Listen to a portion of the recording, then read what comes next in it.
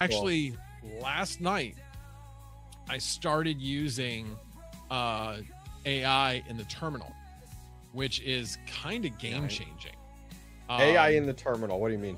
so basically, you can have Linux on your Windows machine in WSL. You basically install Yes.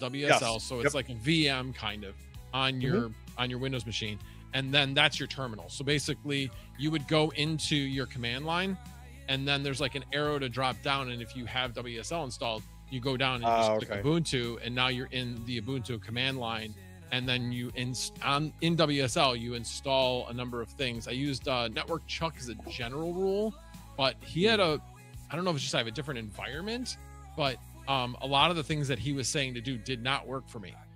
So I had to kind of like use AI to figure out exactly like, wait, this didn't work. This didn't work. What do I need to do? So for Gemini, I had to use the API. I couldn't log in with my Gmail account for whatever reason. It wasn't bringing up the prompt for that.